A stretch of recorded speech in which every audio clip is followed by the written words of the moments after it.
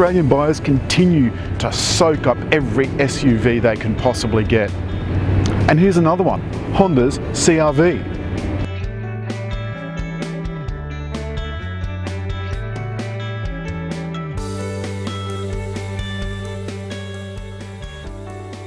The CRV range comes in 6 variants.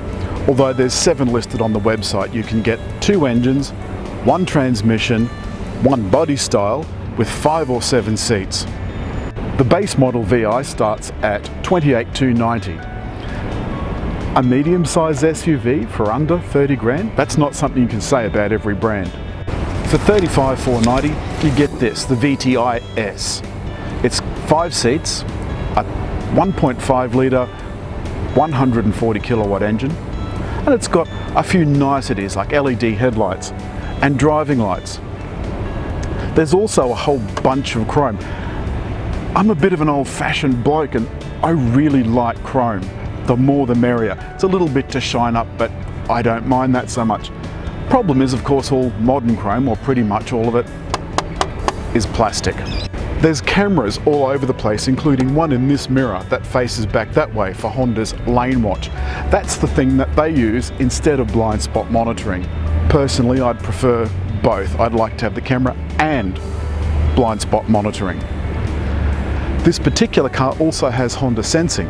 Honda Sensing is made up of 6 technologies: lane departure warning, adaptive cruise control with low speed follow, lane keep assist, road departure mitigation, forward collision warning and mitigation braking.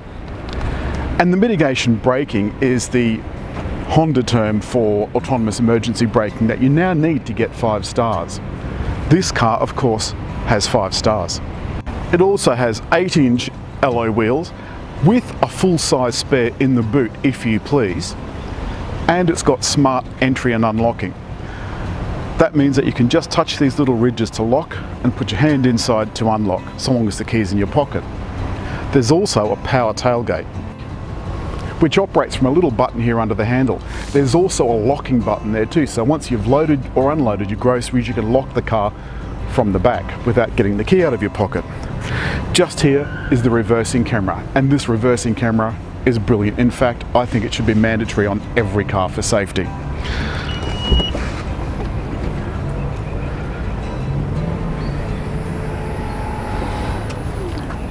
Inside, the boot is incredibly capacious. There's enough room for my fold-up bike, electric, please note, and the camera gear. There's a soft pull-out cover to cover your gear, and that can be removed easily. The seats fold up and down in a 60-40 split, and there's 2 ISOFIX positions as well. But we're always complaining about access to get in and out of cars, and a lot of people buy cars like this, these SUVs, for ease of access and their high riding position.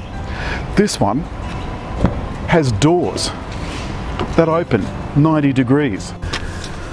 I don't think I have been in the back of a medium-sized car that has this much space in the back. This seat is set for me, and look how much space is between my knee and the seat in front.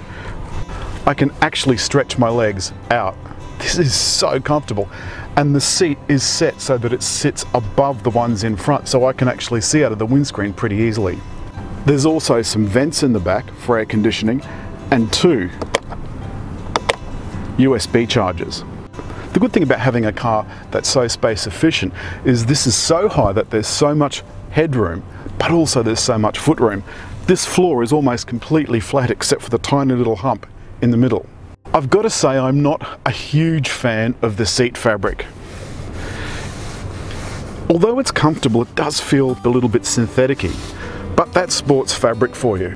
There's also a place to put maps or a tablet or whatever, should you find yourself having a little bit of a road trip.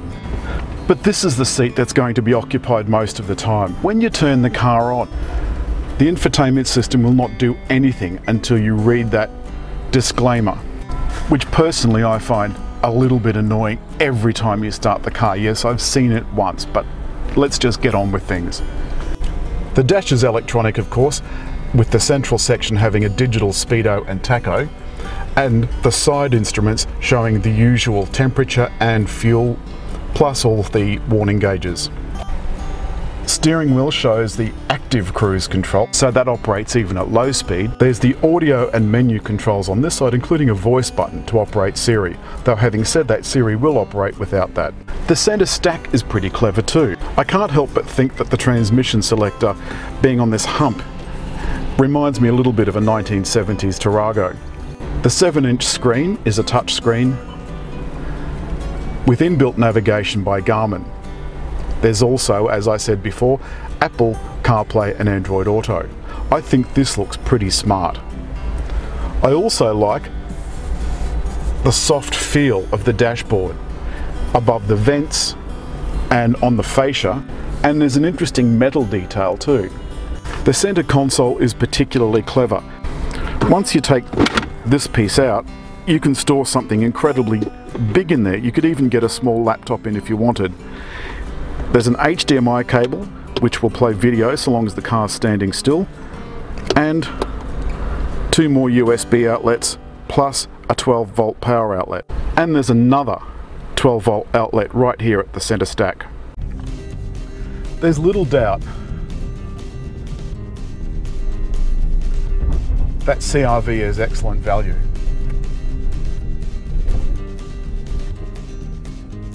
But the real value doesn't show up until you actually get on the road. That active noise cancelling is just extraordinary. It's so quiet. But now that we're moving at speed, this thing feels like a limo. And you saw how much space was in that back seat. You saw how much space rear seat passengers have. That is almost unprecedented. See that picture's come up here when I put my left-hand indicator on? The reason that people use a CVT is, for a lot of reasons I suspect they're financial, but one of the benefits is that engine revs are kept as low as possible, for as much as possible, and they only increase when you need the power. And that means that you have incredibly good fuel consumption. And in fact, this 57-litre tank, based on highway fuel consumption, would get you just about from Brisbane to Sydney or Sydney to Melbourne.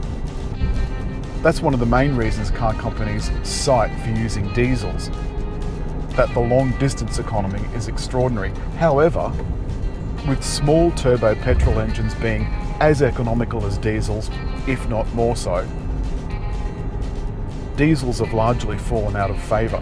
And car companies, one after the other, tell me that no matter what, the overwhelming choice of buyers, if they're given a choice, is to have a front-wheel drive, automatic SUV with a petrol engine. So essentially, the car companies are giving you, the buyers, what you've asked for. There's a few things about the infotainment system that I find a little bit clunky. There's buttons all over the screen and you're really not quite sure what's a button and what's just a readout. And there's all sorts of odd ways to get to settings. I don't dislike it as such, but it does take a lot of getting used to. See, some of the things you press and nothing happens.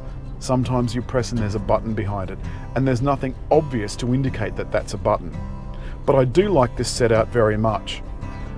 There's a climate button which takes you straight to the climate settings, and there's dual zone climate controls below that. You don't need to go into settings to do that. There's fan controls and what have you down here. And that's one of the things that I like. Of all the controls that can go into these infotainment systems, I think climate control should be one that stays at least with its own controls as an option. The active lane control is very, very subtle, and all of these things, of course, you can turn on and off in the menu. If I was to go on a road trip, I'd be very happy to do it in this. There's so much space. The ride is excellent.